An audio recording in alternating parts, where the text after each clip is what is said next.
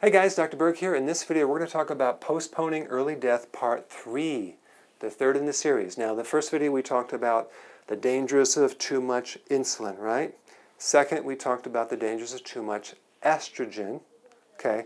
Now, the third one, see if you can guess it, literally causes diabetes, dementia, high cholesterol, high blood pressure, osteoporosis, and autoimmune diseases. Can you guess what this is?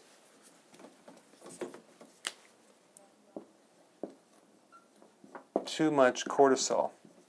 Cortisol is a stress hormone, okay? If it's too high, it creates a lot of problems for people. Okay, so this is stress-induced. So what happens when you have too much cortisol, it breaks down protein, muscle protein, and it turns into sugar, which then causes the diabetes.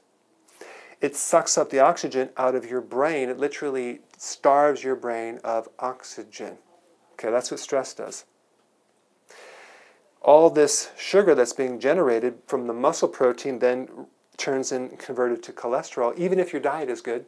Okay, and also from the stress, it actually messes up called neurotransmitters, and then you have problems with your blood pressure. So you're like adrenaline starts kicking in too high, and you get this blood pressure effect too because cortisol triggers adrenaline. Okay, osteoporosis. Basically, you have a lot of protein in your bone, and you also have minerals. Well, cortisol or stress will deplete both protein and minerals out of your bone. And also controls the immune system, so you can have all sorts of autoimmune issues, right? And that's going to decrease your lifespan as well. So in this next part, let's just show you how to lower cortisol. Okay, so here's a few things you could do to lower cortisol. Number one, get more sleep. Go to bed a little earlier, sleep in, or just take a nap, okay? More sleep is going to then rejuvenate the adrenals, and then that's going to help lower the stress. Long walks. Walking is the best thing for the adrenal. Why? Because it's lots of oxygen, low stress. How long? At least an hour a day. It's going to help you. Now, some of you are doing fine with harder exercise. That's totally fine. You can increase the intensity and do that every day, but exercise tends to deplete stress in our bodies.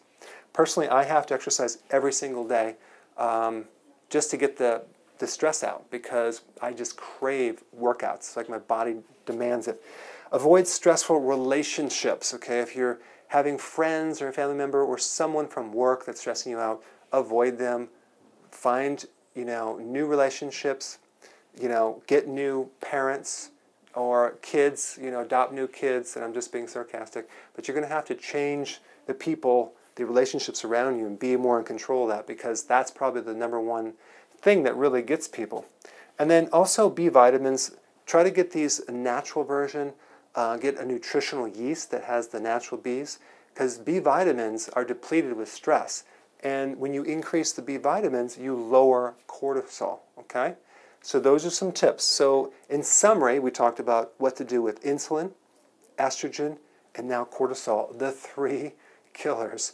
Now your body makes all 3 of these hormones. The problem is it's the excess that we don't need.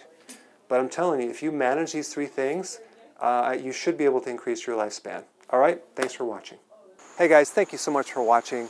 Please click the subscribe button, and I will see you in the next video.